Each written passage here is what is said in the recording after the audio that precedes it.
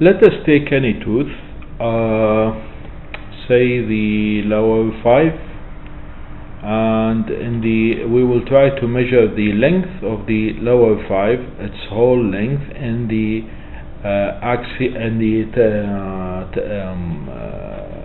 sagittal view. You go here. It will tell you that this is the measured distance, or D. So you click on it and then you choose the highest point of the tooth. This is the buccal cusp over here. Then you click and you go down to the apex of the tooth. Okay. Now the length is 20.46.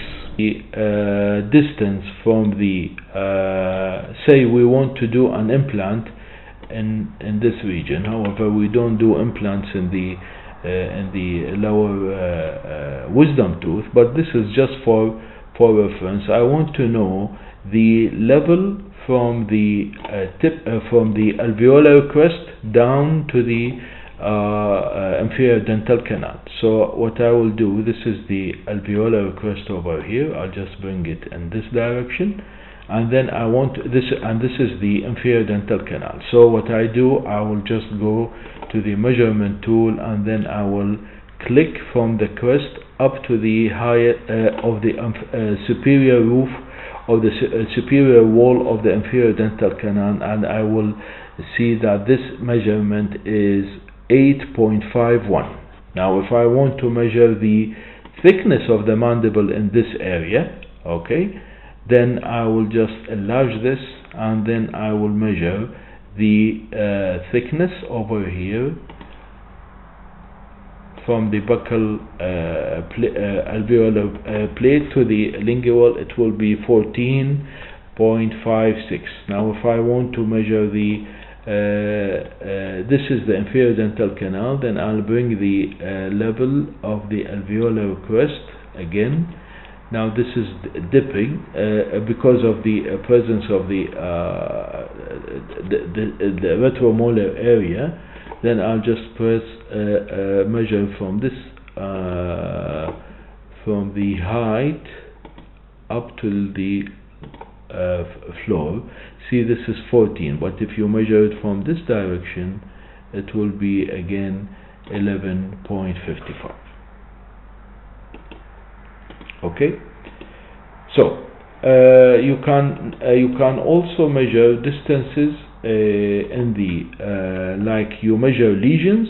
Suppose there is a lesion, as we saw here. This is the same patient, a lesion which is a polyp, suspected polyp in the maxillary sinus. Then I will just direct it to the bring the image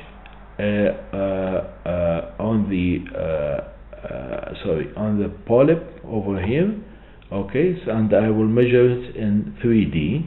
I will choose the largest dimension in all of the three images. So in the sagittal plane, the measurement is 20.06 by 16.07. Okay, this is in the sagittal plane. Now in the you see the measurement over here, it is the same, 1607. And if I want to measure it in the mediolateral dimension, then it will be 15.11 millimeters. This is the measurement. You see now here the measurement will be the same as we've done it, because this is a mediolateral, so the measurement is the same, 15.11 millimeters. Okay, now if I want to measure it in an anterior posterior direction at its highest, then it will be 22.25 millimeters. So see the differences here. What we do usually when we measure lesions, we measure the highest or the longest distances in the measurement of the lesion in the three planes, either the axial, the coronal, and the sagittal. So you measure them in the three. You take the largest three measurements in three planes, and you just state them down so that if you want to write a report, for instance, for ENT specialist, for instance. Okay. We can also not only measure this, we can measure multiple distances. Suppose you want to measure more than one distance, let us say I want to measure the whole size of the maxillary sinus. Let me take the largest dimension so that I will show you the multi-measurement, how it works. I want to measure the maxillary sinus, right maxillary sinus in its largest dimension. So what I will do, I'll go to the other measurement tool, which is the measure along path. So what I click on it, and then I will measure over here, as you can see. So the total diameter of the maxillary sinus is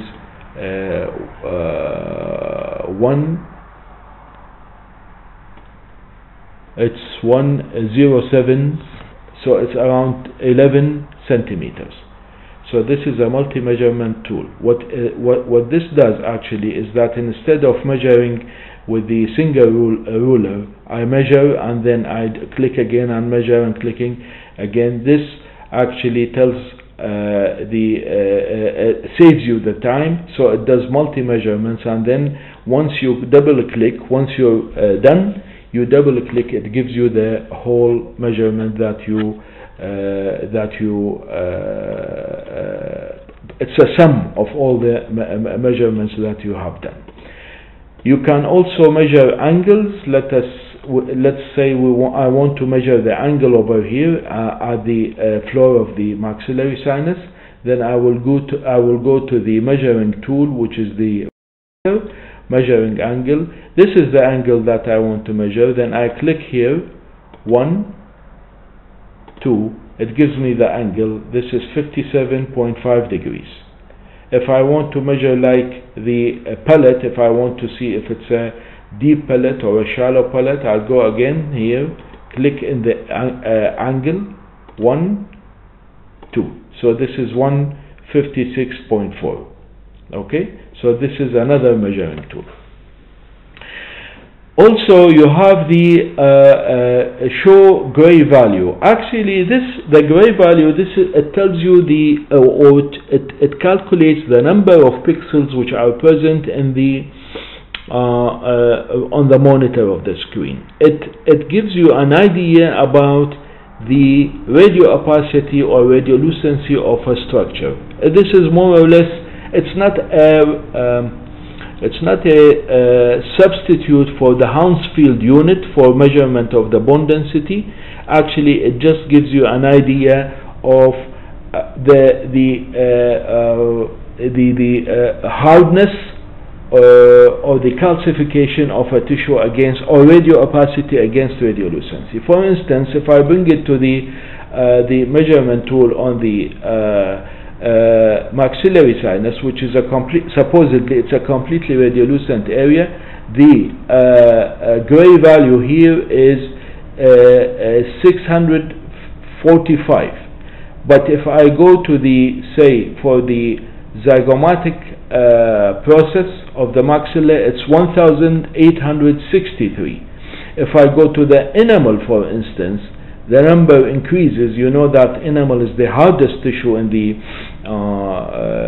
body, so it's 2638. This is the number of pixels which are present. If I go to the air which is present between the tongue, it's 655, which is almost similar to the shadow of the or the grayness of the maxillary sinus. If you go to the inferior concha, it is 1162, which is less than definitely than the buccal bone, which is 2060, and it is less than the spongy bone, which is present in the mandible, which is 1445. So the gray value, it shows the gray value of these structures, but again this is just for us to see. Let me give you another example about the gray value. I'll just delete these measurements so that it will not, these are the angle measurements and the length measurements. I want to see the density, radiographic density in an implant site, for instance in this area. I will just again delete this measurement. I want to see the radiographic density in this area. Okay, so is the bone dense enough so that I can place an implant here? So I will go to the gray value and I will measure it. Just keep clicking on the left. It's 1400. If I compare it to another area like the submandibular gland fossa, see, it's 1129. This is more because the bone trabecules in this area are more than what is present in the submandibular gland fossa. If I put it on an amalgam filling, the number jumps to 4092 compared to the enamel, which is 2600. So this is again the measurement tool that I can use to tell me an idea about the radiographic bone density, or the difference in the radiographic densities between air shadows, soft tissues, teeth, and other structures.